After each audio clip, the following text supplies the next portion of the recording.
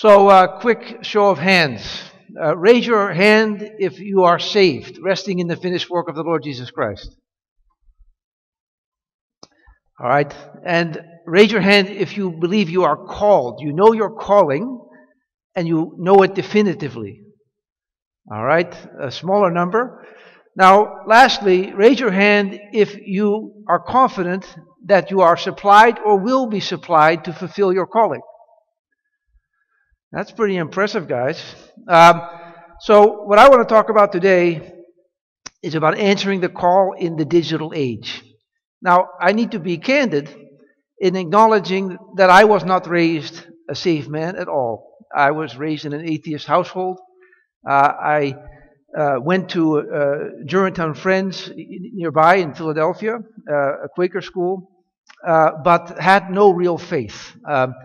I was raised initially to be a farmer. You see the little picture of a boy in wooden shoes, in overalls, with the plan of becoming a family farmer. That wasn't my calling. I went on to start my career at Procter & Gamble, was there for 9 years, 4 years in Germany, 5 years in Japan, and then started a company called Global Market Insite, GMI, in 1999, and proceeded to build a pretty significant enterprise. Now, along with building a significant enterprise comes prosperity, carnal, physical prosperity.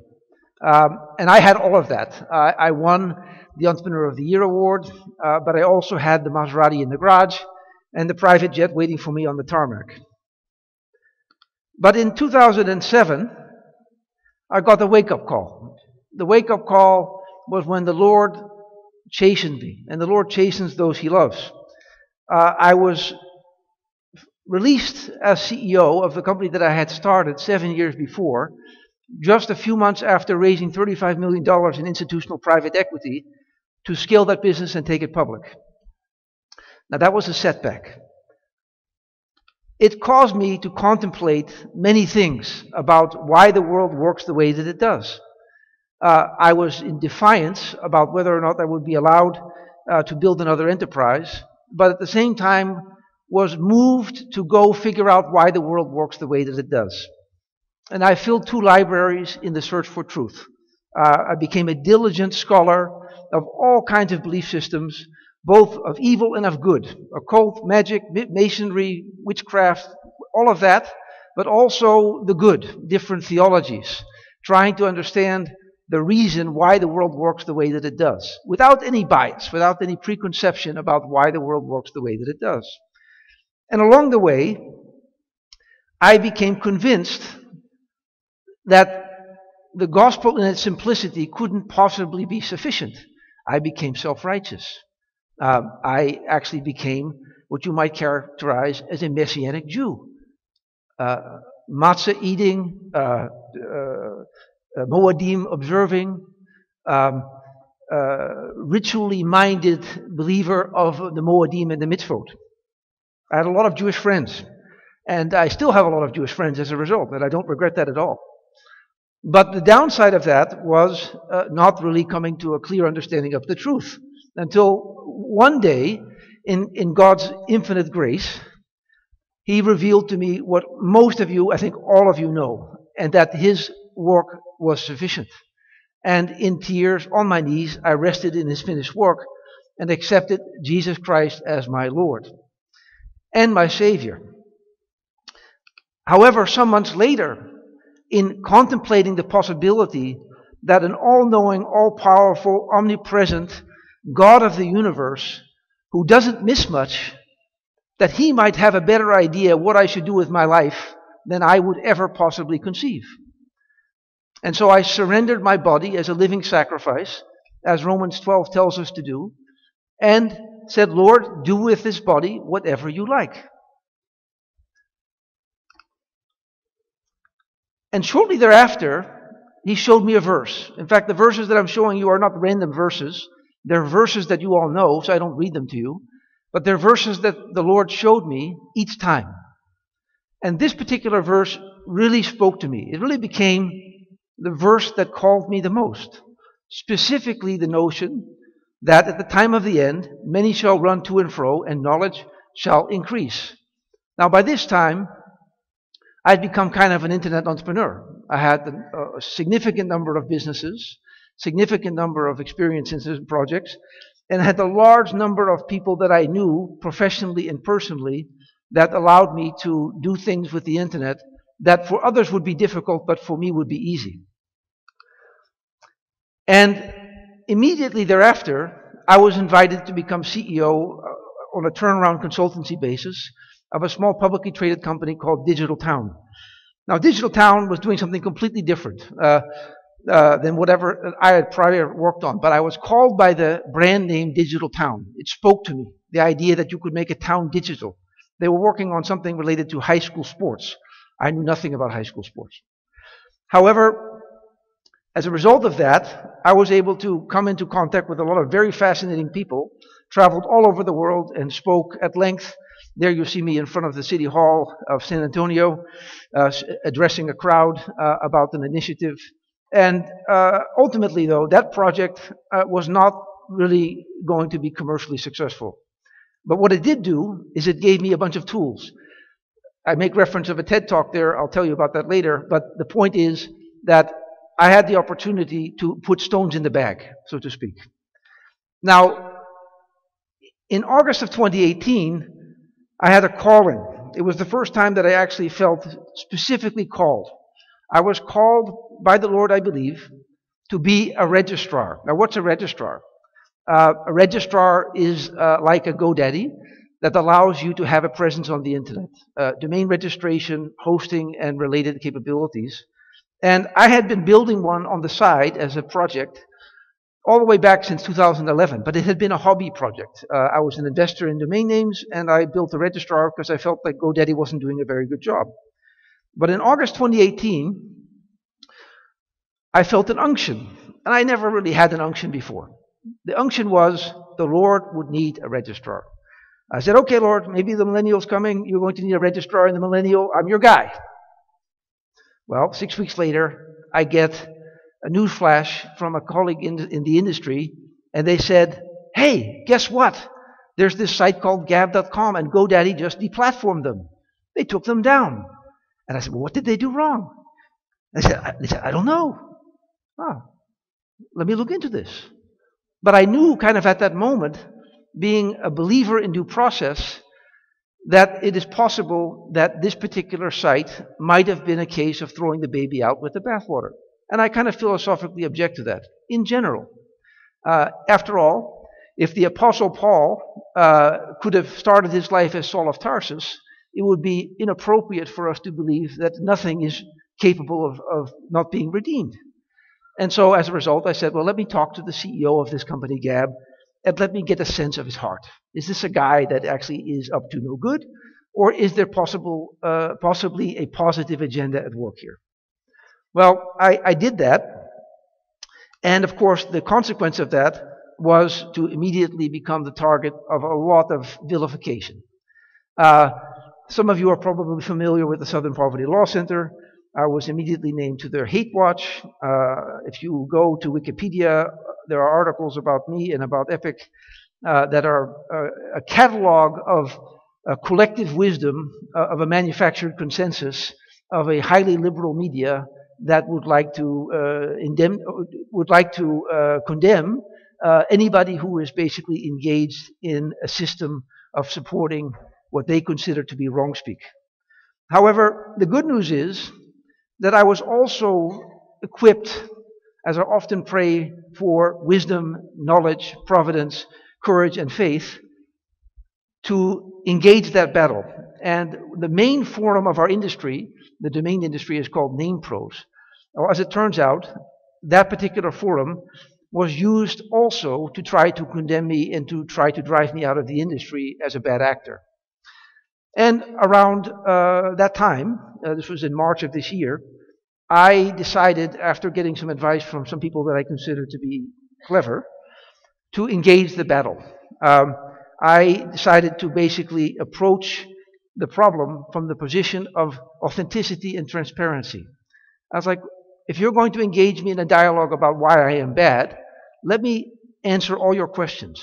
without allowing you to put me in a position where I feel like I have made a mistake. But if I did, let me listen to that mistake and let me adapt in response to that feedback. And so I did that. And so the most popular thread of this forum called Name Pros was this particular thread called What's Going On with Epik and Rob Monster. I turned lemons into lemonade. Now, at the same time, the Lord, in His infinite wisdom, was arranging certain things. I had an opportunity to do a series of acquisitions. The first one was a company called BitMitigate. Those of you who are familiar with a technology called Cloudflare, it is designed to keep your internet presence online, so you cannot be taken down through denial of service and other techniques that are used to basically hobble a web presence from being able to be discovered on the internet. And we were able to buy that company on very opportunistic terms. A few months later, in May of this year, I had the opportunity to buy the hosting company that was providing services to Gab. They were also in a position where they needed somebody to help them and needed greater resource. And they had blind spots around capital formation and governance and such things. And so I said, well, let me take a look at that as well. And we were able to do that deal in relatively short order. And then lastly, also this year, it was around July, one of the principals of Civil Systems approached me and said, you know, Rob, if we want, we could actually be our own internet service provider by essentially getting our own so-called IP address. We can get our own so-called autonomous system, our own border gateway protocol, all these technologies that essentially allow you to secure sovereignty on the internet. I said, well, how much would that cost? And, you know, can we do it? And he laid it out for me. I said, okay, let's do it. And we did it. It took about 4 weeks and it was done. We essentially are sovereign on the internet. Now, unfortunately, as strong as I am and as stubborn as I am at some times, I also have to acknowledge that the adversary was hard at work. The adversary went for the soft target. The soft target was the women of my house. Specifically, he went after my wife. And being a Seattle resident, it's not hard to build a consensus that a particular person doesn't deserve the right to be in their midst. I was vilified in the Seattle Times and vilified in a variety of other publications and specifically on Facebook. And they targeted my wife's very successful medical clinic. They went from gaining 10 patients a day to losing 2 patients a day. And no local publication would run their advertising. It was effectively a boycott. And at the same time, there was a lawsuit that was initiated by a former business partner. That business partner had since become a shaman and a witch. And last but not least, my wife had a terrible fall and broke her back. So, you know, it was really like, okay, you know, this is really coming at the soft target. And by the grace of God, she has muddled through and is gaining strength and growing in faith, shorter in stature, stronger and taller in spirit. And another woman, besides my wife, who inspires me, is a woman that some of you have maybe come across, now deceased, Corrie ten Boom. And she speaks of this notion of God's perfect logistics. And that's really what I have experienced. What you will find if you do a deep dive on all the things that we're working on is that we have not shied for a moment from taking on difficult problems that we are uniquely equipped to solve. And we have been able to do it very methodically. And in part this is possible because we have designed our products around extreme efficiency to be able to provide great value and earn a margin.